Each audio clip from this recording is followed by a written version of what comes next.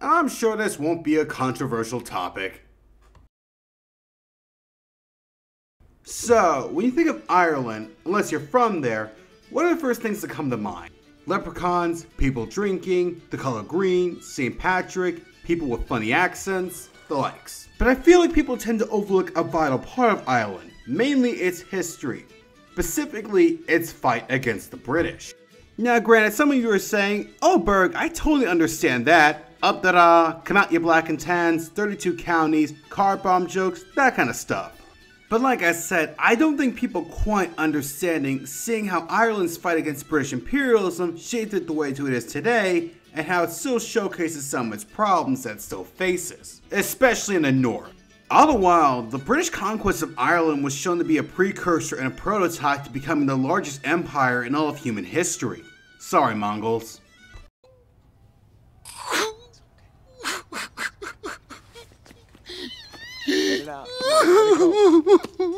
Today I'm going to be talking about Ireland's revolutionary history and its centuries-long battle with the British Empire. And keep in mind, I'm going to be summarizing a millennium of Irish history, so forgive me if I don't go into every detail as I'm mainly going to focus on the more important stuff. If I did that kind of video, it would be 12 hours long. I know some of you are into watching those type of videos, but I don't feel like making it. Also, another thing, throughout this video, I'm going to be using labels such as Protestant, Loyalist, and Unionist for one side, along with Catholic, Republican, and Nationalist for another interchangeably. Yes, I know there are differences between these groups and it's not as clear-sighted as there were Protestants who fought for Irish independence and Catholics who fought for the British. I made a similar statement in my old Indian-Pakistan Wars video where there were Muslims that fought for India and Hindus that fought for Pakistan. But you also have to understand a lot of these points of contentions are mainly stemmed from religious and national identity. But this intro has gone on for too long, so let's get into the whole situation from here.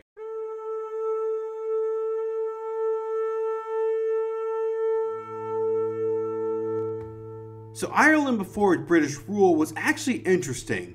An advanced society filled with scientific and technological wonders, but sadly fell due to the discovery of whiskey.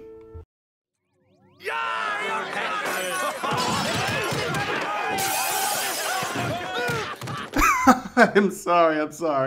I had to get that stupid joke out the way. Okay, real deal. Ireland was made up of several different Celtic kingdoms and tribes that fought among themselves. Despite going up to the British Isles, the Roman Empire never attempted to conquer Ireland. Because 1, the seas were rather treacherous, and 2, they didn't see it as worth it. Anyway, St. Patrick comes in to spread Christianity, which there's actually an irony to this. You see, St. Paddy here wasn't actually Irish. He was British. No, you lie! You lie!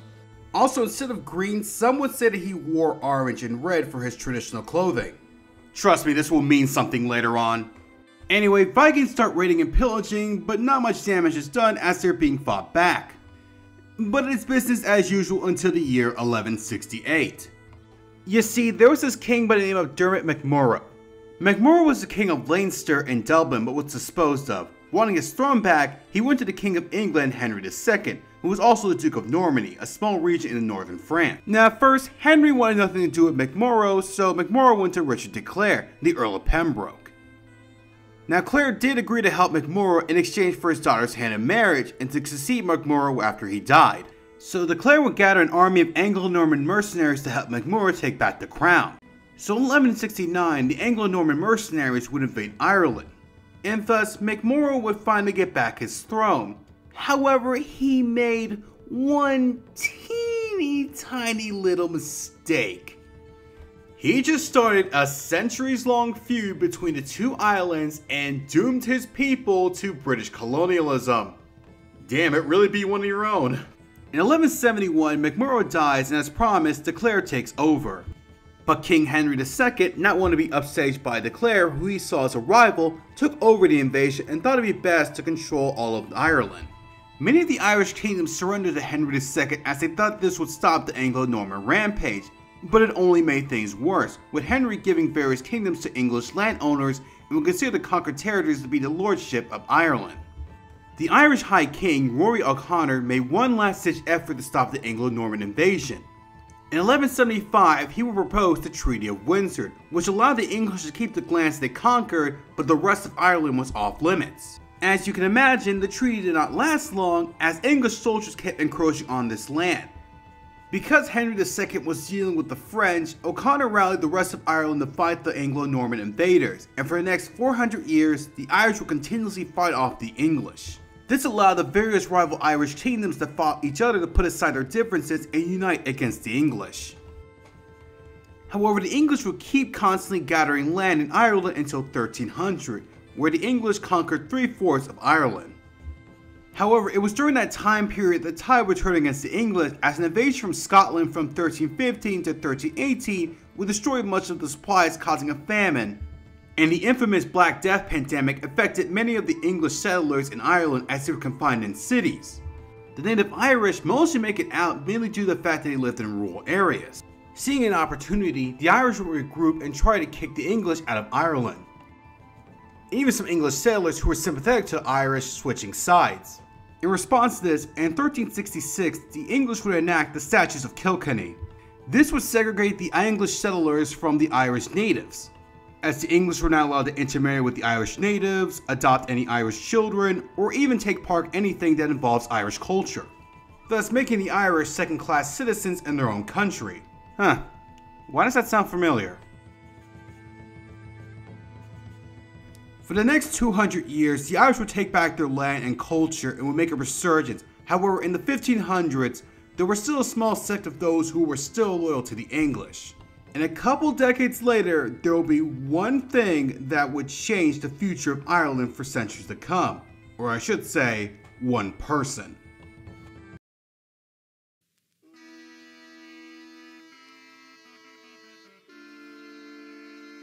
In 1509, King Henry VIII would come to power. Now many of you probably know about this guy from about 3 things.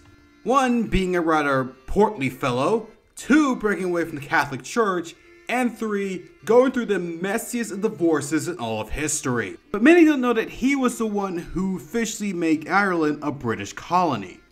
As mentioned before, there were still those in Ireland who were still loyal to the English, but the divide only became worse after King Henry broke away from the Catholic Church, thus starting the divide between Catholics and Protestants, which we'll get more into that later.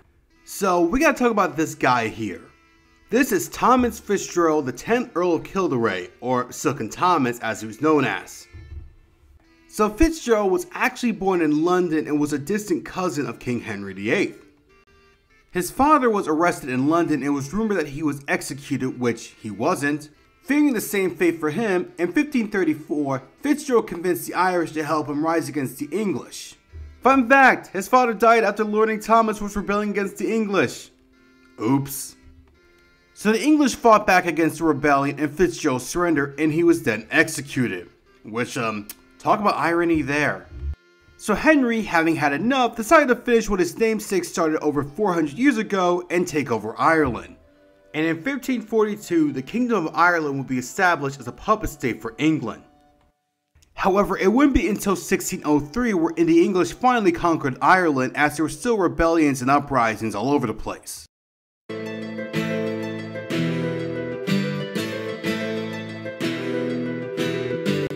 During this time period, the English would try to suppress Irish culture, religion, and language, and let the English and later Scottish settlers take Irish lands and turn them into plantations. Here the Protestant and British class would be given better treatment while the Catholic majority was forced out of their lands. This made some of the Catholics convert to Protestantism for better treatment, while for the Catholics it only created resentment. And this powder keg would soon explode in 1639. You see, King Charles I had some trouble controlling the British Isles as each of them had problems with each other.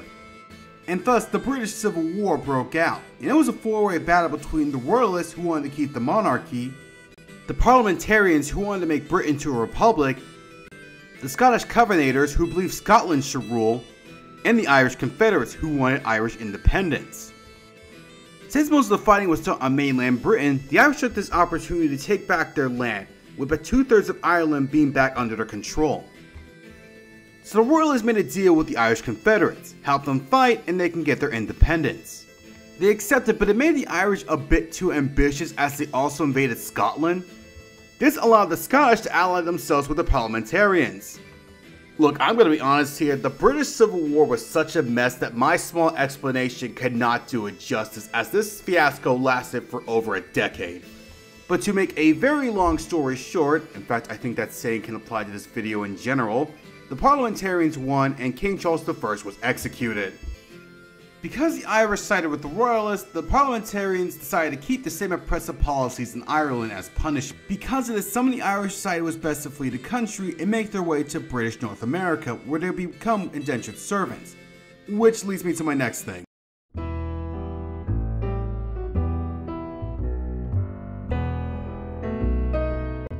Yep, we're talking about this. We're talking about slavery! Oh, right. I am so embarrassed. Okay, this is going to be a bit of a tangent, but still somewhat on topic.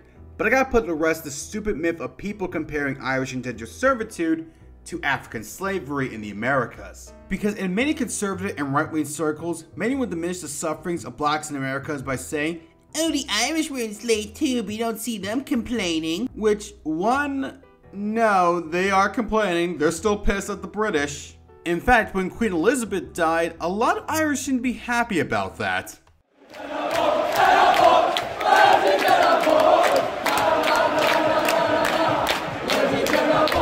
And two, this is how indentured servitude actually worked. Basically, indentured servitude was voluntary. You signed away about several years of your life to work for little to no pay, and after you were done, you'd be free to live your life. Granted, yes, indentured servants were treated awfully and worked in extreme and horrible working conditions, but at the end of the day, once your contract was up and your debt was paid, you were allowed to leave and reintegrate back into society. Now, African slavery, despite being kidnapped when they first came to the New World, were actually on equal footing, meaning they too started off as indentured servants, as they could have worked to earn their freedom. But as strict racial laws became more apparent, the black servants eventually turned to slaves. And it didn't help that after Bacon's Rebellion in 1676, where European indentured servants and African slaves worked together to try to gain their freedom, the white ruling class abolished indentured servitude and made Africans full-blown slaves in British America, because it was easier to use the racial differences to put against each other rather than them having a common enemy, i.e. them. Because even back then, if there was one thing the ruling class hated, it was class solidarity.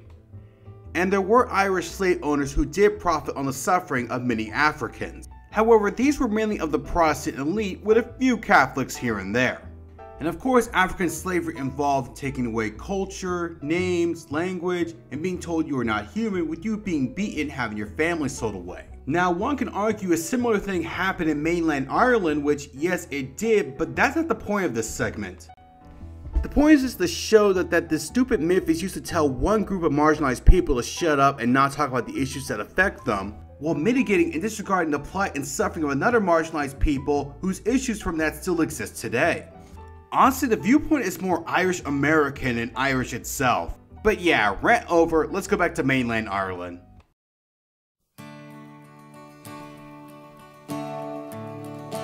Oh, then tell me, Sean O'Farrell. In 1698, one major conflict between the Protestants and the Catholics would occur, called the Williamite War, where the Catholic Irish supported the disposed English King James II, as he was willing to allow more rights for Catholics, who fought against his successor, William II, or William of Orange, who wanted to promote Protestant supremacy. This war would end in a Protestant victory, with it being celebrated by Protestant communities in Northern Ireland to this day, known as the 12th of July. After that, Irish rebellions would kind of stop for the next 100 years, with England, now known as Great Britain, putting its control over Ireland. However, in the 1760s, several different Irish political parties would band together and would form the Irish Patriot Party, which furthered the goal of Irish independence. And in 1782, inspired by the American War for Independence, the IPP would sign the Constitution for Ireland's independence. But this was rejected by King George III because, he was not willing to lose another British colony. So after a decade of debating and inspired by the American and French revolutions, the Irish just said, screw it, and the Irish Rebellion of 1798 would happen. Ironically, it wasn't the Catholics who started the uprising, but the Presbyterians, who felt cheated by their fellow Protestants, the Anglicans, who didn't allow them any power. So they allied with the Catholic majority and fought against the British. Under the leadership of Theobald Wolfe Tone, who was a Protestant, the Irish rebels at first managed to gain some ground, but soon the British would bring reinforcements and push the rebels back. The French tried to support the Irish rebels by sending troops and weapons, but they really weren't much help. As the last time to support a revolution against the British, it led to their own and on their slave colony of Haiti. Yeah, a lot was going on during this time period. Tone was captured, but he committed suicide in prison to avoid being punished by the British. While pockets of insurrection would persist until 1804, the Irish rebellion was crushed. The rebellion caused a lot of suffering for the Irish, as British troops would execute prisoners of war and attack civilian population, with British soldiers also pillaging towns and mass sexual assaults onto Irish women. However, the rebels also had their fair share of war crimes as well, as they would attack anyone who they considered to be loyal to the British. One incident including where somewhere between 100 and 200 Protestant men, women, and children were burned and shot by Irish rebels in Eastern Ireland. So the British, having had enough and fearing that Ireland would make a useful ally for its longtime enemy France, in 1801 they would annex Ireland into the United Kingdom.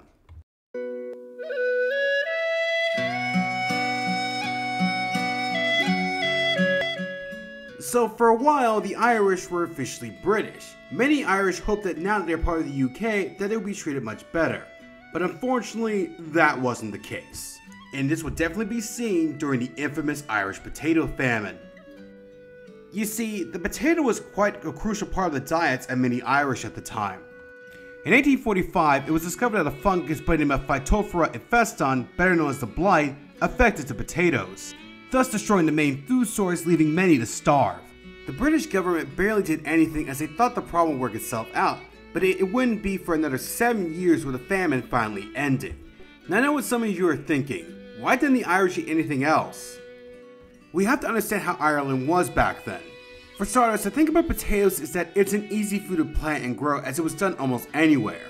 The soil in Ireland wasn't good for other types of vegetables. Second, most Irish did not own their own land, so the British landowners didn't really care much for their tenants. Third, many Irish were poor and only could afford the bare minimum. Also, you have to remember meat was very expensive and rare back then. Sure, if you were lucky you had a pig, a cow, maybe a few chickens, but it was mainly for special occasions. And plus, do you know how much work it takes to take care of those animals? Farming isn't as easy as many people think it is. While the coast fared better as they were mainly fishing towns, they had a hard time transporting the fish mainly due to Ireland's mountain terrain.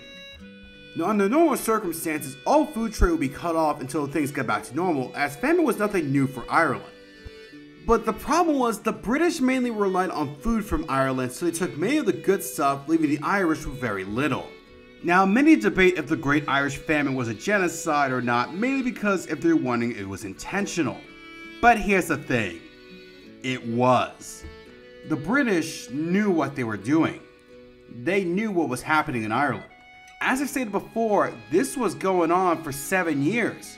1 million people died from this. If we can rightfully classify the famines caused by the Soviet Union and Ukraine and Kazakhstan a genocide, then we should do the same for the British and the Irish Potato Famine.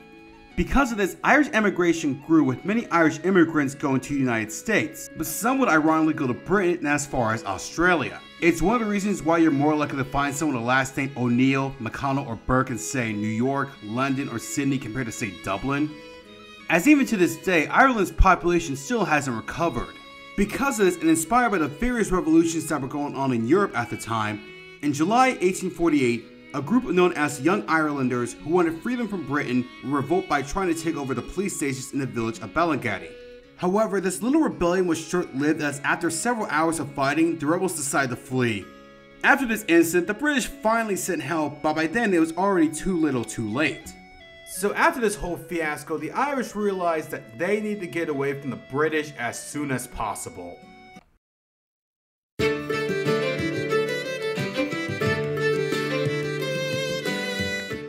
Throughout the latter half of the 19th century, the British decided to spread their influence to the other parts of the world, specifically Africa and Asia. Here they would use the same tactics that they used in Ireland to oppress the peoples of these regions. Well, after so many failed rebellions, the Irish realized that wasn't working out so well for them. So they tried a more civil approach. In the 1860s and 70s, the Irish Home Rule movement would begin. At first under the leadership of Isaac Butt. His name is Butt. Ireland would start sending their representatives to the British Parliament to lobby for them to rule over themselves. Now some of you may be asking, what's the difference between Home Rule and independence? Well, independence is basically they just want to get rid of the British and have full control. While Home Rule means that they're still part of the United Kingdom, but they're basically running their own affairs. Again, this is a more simplified explanation. But soon the Irish Home Rule movement would get a new leader by the name of Charles Stewart Parnell. Now with Parnell's background, you would think he would be against the Home Rule movement as he was born into a wealthy Protestant family to an Anglo-Irish father and an American mother, yet Parnell pushed for Home Rule. And his presence really made the British angry as they did everything in their path to stop the Home Rule movement as they believed the Irish weren't capable of ruling themselves. And they would run a smear campaign against the movement claiming that they supported crime and rebel groups. It even brought up Parnell's various affairs with married women, thus ruining his political career. Still, the Home Rule movement persisted. However, while there were those who were advocating for Home Rule, there were Irish who were against it. Irish loyal to the British would campaign against Home Rule, with it being led by Lord Edward Carson. So in 1914, the British finally decided to take a look at this whole Home Rule situation. Until one minor event happened.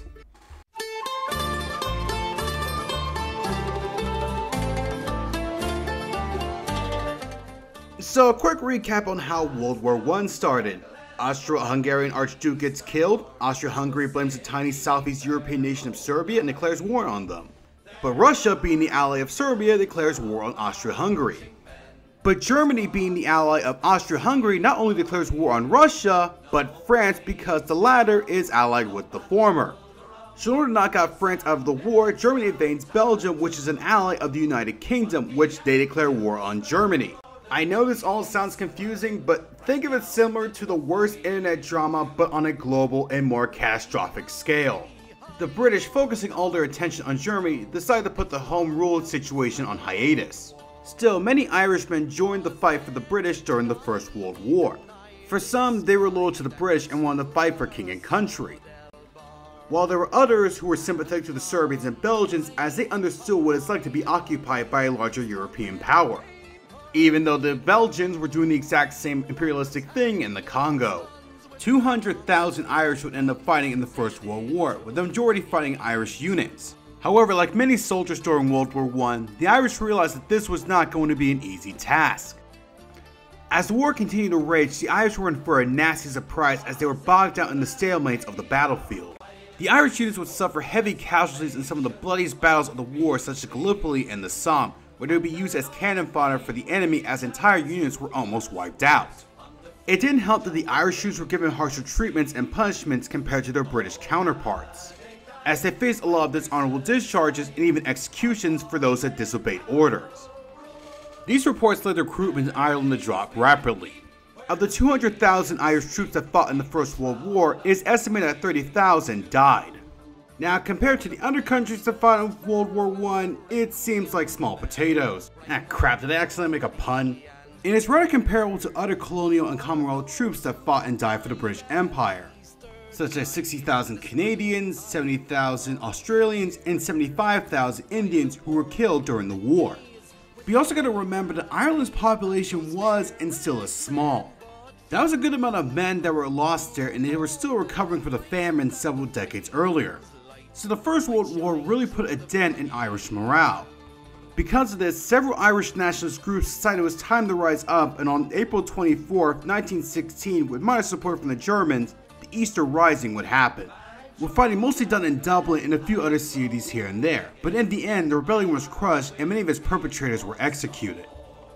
Later, the British would try to establish a draft since Ireland was one of the few countries that didn't have one. Angered by this and the Easter Rising still fresh in people's minds, this inspired many Irish that it was time for their own self-rule.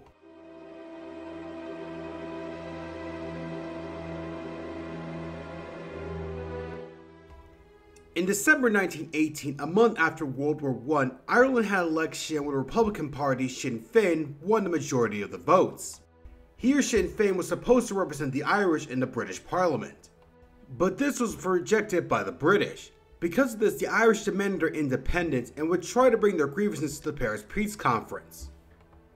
For those who don't know, the Paris Peace Conference, or at least this version of it, because trust me, there are a ton of them, was where when the victorious Allies decided what to do after the First World War.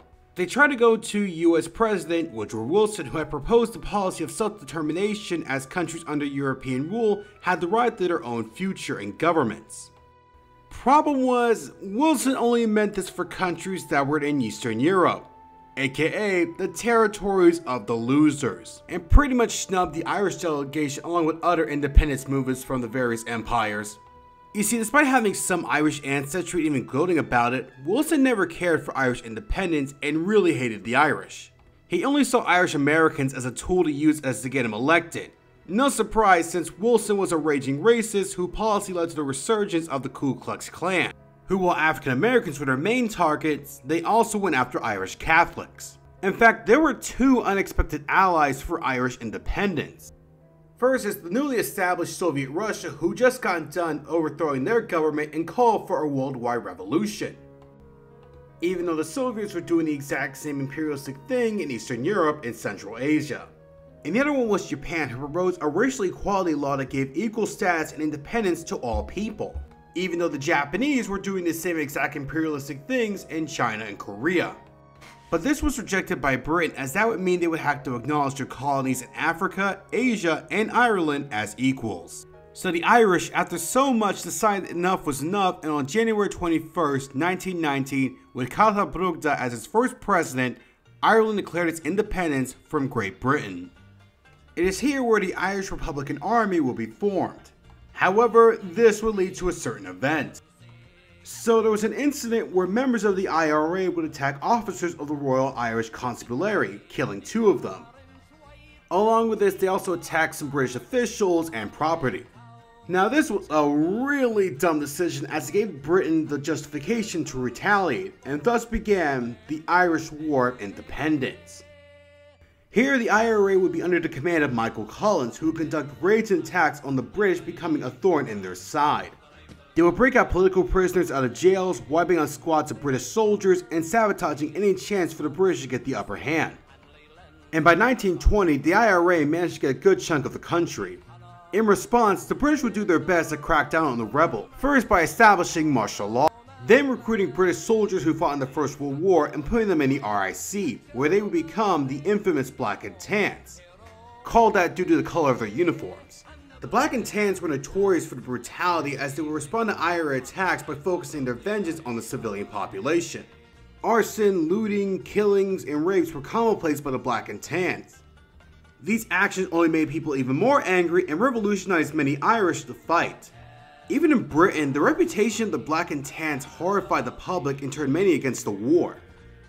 The worst of the fighting happened in Northern Ireland, where the Catholics supported the independence movement while the Protestants supported the British. This led to a lot of sectarian fighting and violence, to the point that in May 1921, the British would divide up Ireland under these lines by keeping the Protestant North in the United Kingdom. Now, if you know anything about British colonial history, is that dividing any colony by sectarian lines never ends well. Never, ever. So after so much fighting, in July 1921, the Irish and British forces would enact a truce between each other and negotiate. Despite the truce, both sides still continued on the fight, as they didn't want to be seen as weak to their respective enemies. But finally, in December 1921, the treaty between the Irish and the British would finally be signed, with the south of Ireland being its own independent state known as the Free State of Ireland with a Catholic majority, while a small bit of the north with a Protestant majority would stay in the United Kingdom. Now, under normal circumstances, this is where the story would end. But as you can see, this is not the case.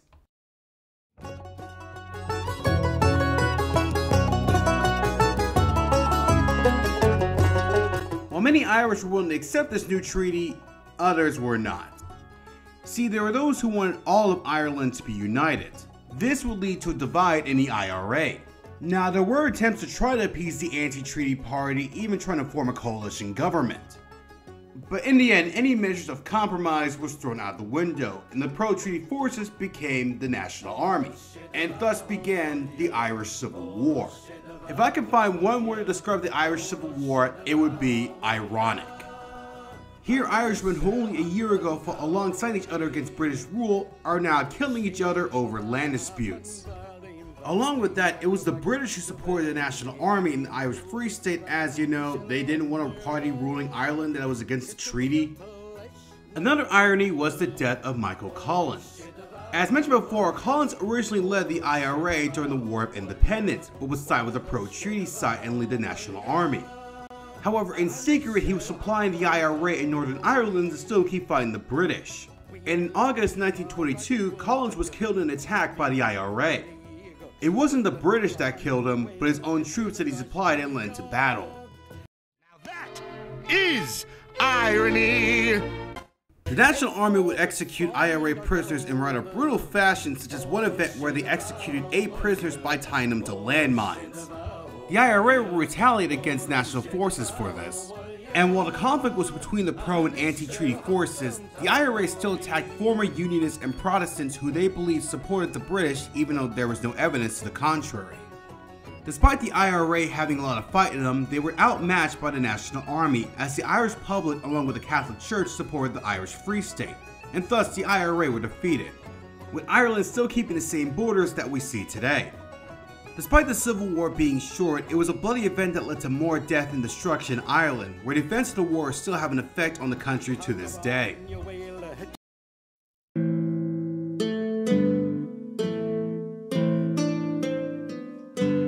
Before we get into the next part, I want to go into another tangent to talk about the colors green, red, and orange. Now for many people, these colors probably don't mean anything since, well, they're just colors. Or at least with green, since we see it as part of some Irish thing, as most people associate it with St. Patrick's Day. And of course, Ireland itself, as it's known for its immense greenery to the point where it's earned a nickname, the Emerald Isle. But there's a lot to these colors than one would think. The green actually represents the Catholics who rose up against British rule, while the orange and to a lesser extent red represents the Protestants who stayed loyal to the British. This would definitely be seen on the modern Irish flag, with both green and orange being on there, with the white representing a middle ground.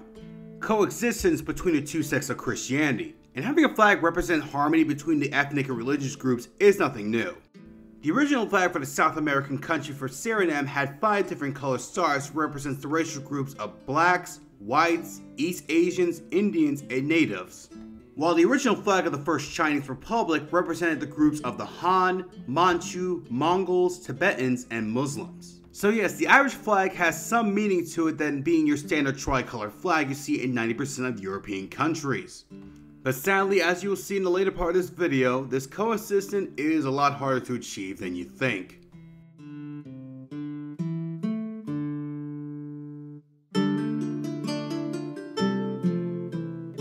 Due to the amount of damage and the debt the Irish government owed, Ireland had to rely on Britain for support and had to take an oath of allegiance. In a way, Ireland was in a similar status that most white-dominated British colonies like Canada and Australia were in, mainly being part of the Commonwealth of Nations, meaning while independent, they still had to be loyal to the British monarchy. Another irony being that the Irish just fought a war of independence not too long ago. So for about a decade, Ireland would try to rebuild after the dreaded Civil War. For the IRA, they would mainly stick to Northern Ireland to protect the Catholic minority from Protestant attacks. Especially with the Great Depression happening at the time, with many people scapegoating the Catholics for their problem. Under the leadership of Eamon de Valera, who was instrumental in the Irish independence movement, along with the support of the Catholic Church, the Irish would try to ease their way out of the Commonwealth for full independence from the British.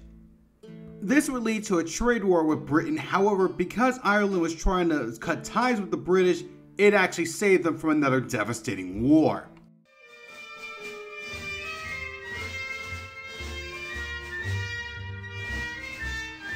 In September 1939, Nazi Germany would invade Poland, thus starting the Second World War in Europe.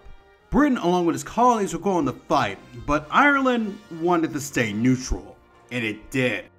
Now at first, the British and the Germans were okay with this as they didn't see Ireland as a major threat as it was willing to work with both sides, such as returning British airmen that were shipped over Ireland back to the British, and even letting some Irish join the British Army. all the while letting German submarines pass through their waters and even allowing Nazi spies to travel through Ireland to make their way to the United Kingdom. However, over time, both nations were eyeing the country, as the British feared that the Germans would use Ireland as a stepping stone to invade the United Kingdom, and the Germans thought Ireland would be a great distraction for the British while they used the Irish struggle against Britain for propaganda purposes. Even though the Germans were doing the exact same, you know, screw it, you already know how it is, everyone's a hypocrite. Still, the Germans would sink Irish ships and even accidentally bomb Dublin, twice mind you. The Irish were still determined to stay out of this one. The British tried hard to convince Ireland to join the war on the side of the Allies. And even though the two countries came up with a plan on what would happen if Germany invaded Ireland, the Irish still wanted to be neutral. British Prime Minister Winston Churchill even offered to have the whole of Ireland to be reunited, but the Irish refused this for two reasons. One, they rightfully didn't trust Churchill, and two, having them reunite all of a sudden will cause another civil war, and many Irish were not willing to risk it. Still, despite the British offer to reunite Ireland, the IRA would make a return and end up working with the Germans. The IRA would make contact with ABWA, which was basically the Nazi version of the CIA. So basically the CIA. Now for many members of the IRA, they had split views on this. For some of them, they didn't like working with the Nazis as they saw them no better than the British. And I mean, they're not wrong on that one. While others had an enemy of my enemy mentality as they saw the Nazis as a way of fighting against the British. This line of thinking was common in a lot of British colonial troops who joined the Germans. In fact, I go more into detail about this in one of my older videos right here. And sad to say, there were some who did support the Nazi cause, believing the British government was under the control of the Jews. So from 1942 to 1944, the IRA would conduct attacks on British and Northern Irish security forces.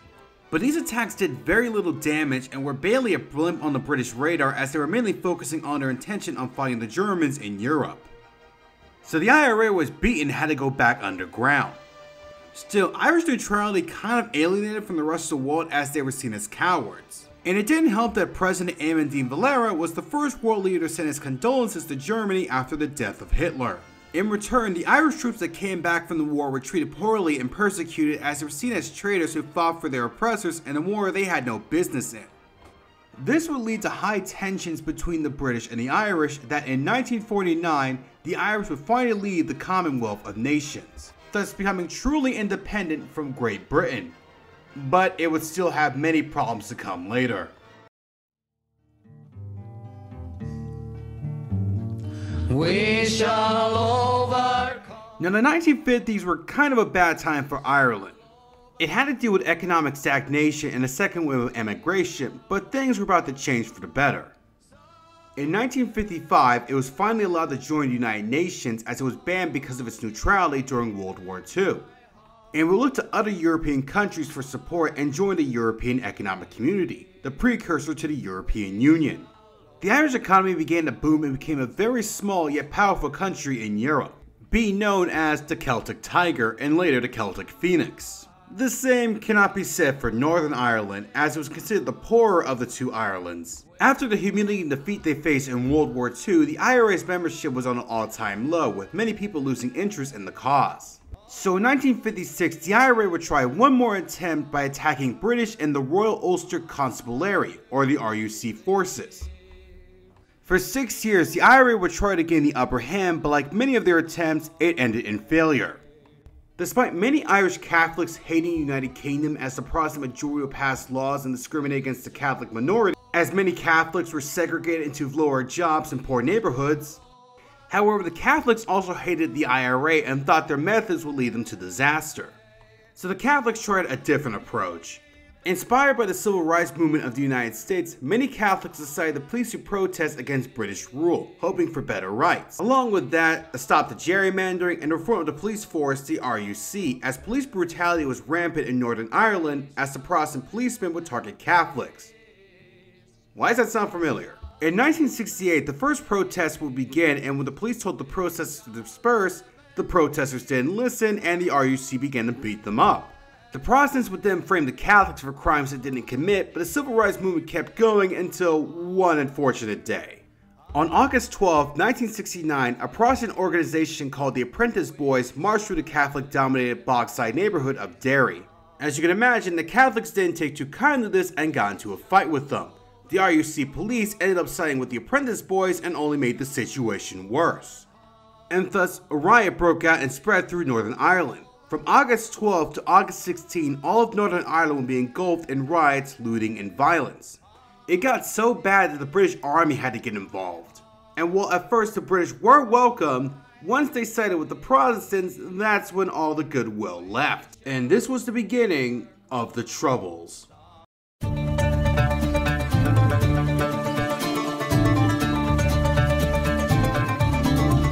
The dying IRA would finally gain new life during the early years of the Troubles. Taking inspiration from the uniforms and nationalism of the Black Panther Party in the United States, and using the tactics of the Palestinian Liberation Organization in Israel, this IRA will become a force to be reckoned with. However, there would be a split inside the organization. You see, during the 1960s, more left-wing ideologies managed to make its way into the IRA, and thus there became two different factions: the Provisional IRA and the Official IRA. The Provisional IRA was more nationalistic, Catholic, and traditional, but with more democratic socialist ideas. The Provisional IRA will be supported by the North African country of Libya under the dictatorship of Muammar Gaddafi, along with sympathetic Irish American groups and secretly Ireland itself, which we'll get more to that later. The Official IRA was just straight up communist, and they were supported by the Soviet Union and North Korea, thus turning Northern Ireland into another battlefield in the Cold War. As mentioned before, even Ireland almost got involved. In 1970, the Irish government and military made a plan to invade Northern Ireland to protect the Catholic population. It was called Operation Armageddon, and to the Irish people, it might as well have been Armageddon. You see, there was a lot of problems with this plan. For starters, the Irish didn't have the numbers to take on the British Army, who for the last 20 years not only fought in World War II, but several other wars in former colonies such as Palestine, Kenya, Egypt, Malaysia, and even Northern Ireland. So many of these British troops were very experienced in combat. The best the Irish got were a bunch of UN peacekeepers who fought in the Congo during the early 1960s. Second, Britain had very powerful friends. It is a member of NATO, which is stated if one country was attacked, its allies would get involved. This included West Germany, France, and especially the United States. And not to mention, many in the international community would have turned against Ireland for this action. And finally, Britain has nukes. Yeah, people tend to forget this, but the UK is a nuclear superpower with its own arsenal. Now granted, their supplies is not as big compared to Russia or America, but it's a pretty decent size. Now this is just an extreme example, and I don't think the British would be crazy enough to launch a nuke on their own doorstep, but it just shows how outgunned and how outmatched the Irish were, so the plan was scrapped. Still, the Irish civil rights movement tried to persist despite everything that happened, but unfortunately it will be stopped in its tracks. Literally. Between August 9th and 11, 1971, the British 1st Battalion Parachute Regiment killed 9 people in the Ballymurphy neighborhood of Belfast. And several months later, and on January 30th, 1972, those same exact British troops would kill 14 people and injure 15 in Derry, as they would shoot at protesters who were trying to stop jailing without trial. This event would go on to be known as Bloody Sunday, and any thought of peaceful protests would end here. Recruitment and membership for the IRA soared after this terrible event. In response, Protestant loyalist paramilitary groups would form in response to the IRA, such as the Ulster Volunteer Force, the Redhead Commando, and the Gellinan Gang, which was made up of off-duty RUC and British officers. Because of their loyalist standings, you would think the British supported these paramilitary groups. Unofficially, yes, but in reality, a lot of them got their training and supplies from apartheid South Africa, which, knowing how the Protestants treated the Catholics in Northern Ireland, this makes way too much sense. Here, not only these groups would clash in Northern Ireland, but in South Ireland, Britain, and even in mainland Europe. Speaking of which, a similar event was going on at the same time period in Italy, known as the Years of Lead, but that's a different story there. Bombings was basically everyone's favorite form of attack, as both sides would use various forms of bombs to inflict casualties onto their enemies. Though guerrilla warfare, mass shootings, and firefights were also common as well. There was even a brief hunger strike by IRA members in prison during the early 1980s. British politicians were not safe from the Troubles, as a few of them were assassinated during this time period. The most well-known was that of Earl Louis Mountbatten, who was the last vassal of British India and responsible for the partition of South Asia. He was killed when the IRA struck a bomb onto his fishing boat. Let's just say I know some South Asians who were pretty happy about that one. Lord Anthony Berry, who was a Conservative Member of Parliament and was a prominent player in Prime Minister Margaret Thatcher's cabinet, killed when an IRA bomb went off in his hotel, which was actually meant for the aforementioned Prime Minister Thatcher, who barely escaped with her life as she was also the target for the assassination attempt in 1984. For 30 years, this mini-civil war had a huge effect on Irish and British politics and society together, so much so that the Northern Irish border was considered one of the most dangerous borders in the world at the time.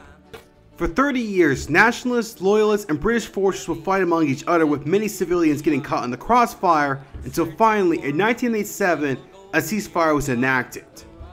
After much negotiation and support from American President Bill Clinton, on April 10, 1998, the Good Friday Agreement would be established. This agreement will allow free travel between Ireland and Northern Ireland. Basically, it was a compromise to make all sides happy. For the Catholic nationalists, they can move through Ireland whenever they please. For the British loyalists, Northern Ireland would still be part of the United Kingdom. Unfortunately, as the saying goes, you can't make everyone happy. Like with that of the Treaty of 1922, the IRA had another split, with disaffected members wanting all of Ireland to be united and free from British influence, and they would form the real IRA. And in August 1998, the real IRA would release a car bomb in the town of Ogma, killing 29 people and injuring 220. This turned the populace against the real IRA, as an attack after the Good Friday Agreement was seen as low. The real IRA was seen as a pain for both sides, as they were seen as causing trouble and sabotaging the Good Friday Agreement. Though despite their efforts, the agreement still worked out and there was relative peace in Ireland. Many IRA members were going to be politicians of the Sinn Féin party, as the party was finally unbanned in Northern Ireland, and it seemed like things were only getting better. But as you can tell, something's gonna throw a big monkey wrench into this whole peace process.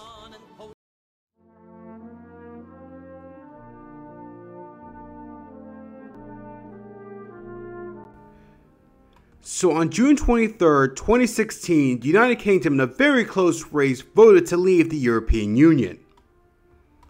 Now, I'm not going into the whole thing about the politics of the EU because God knows as an American I can't get it right. But look at this map right here. With the exception of London, as you can see, Wales and England overwhelmingly voted to leave. Scotland said they wanted to stay, which they're pissed off about and they're kind of dealing with their own thing. But look at Northern Ireland. As you can see, most of them overwhelmingly said to stay. And this is where things get messy. So during the Brexit negotiations, no one paid any attention to Northern Ireland, and this made many Northern Irish feel left out. But there's another problem. Remember the Good Friday Agreement? Well, the reason why that was able to work is that the UK and Ireland were both EU members. But now that the UK was out of the EU, tensions would come back. So at the time this video is being made, the UK and the EU are trying to compromise by establishing the Northern Ireland Protocol, which will still allow for some free travel along with trades and goods to come between the two Irelands, and the new border would be the Irish Sea.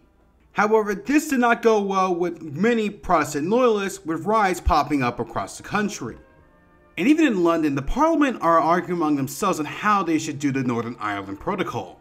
On May 7, 2022, Sinn Féin had a historic win as they managed to get the majority of seats in the Northern Ireland Assembly for the first time. Not to mention, another first is that the Catholics have outnumbered the Protestants, with currently 46% of the population in Northern Ireland being Catholic, while 43% being Protestant. This has many loyalists worried that this will lead to a united Ireland, and many are preparing for the worst. So no one knows what the future holds for Northern Ireland, but many are fearing a return to the Troubles. And that right there, friends, is the revolutionary history of Ireland. As you can see, the Irish have been fighting against British influence for the longest time, and if things don't go well, sadly this fight will still keep going on. All because one king let his pride get the best of him.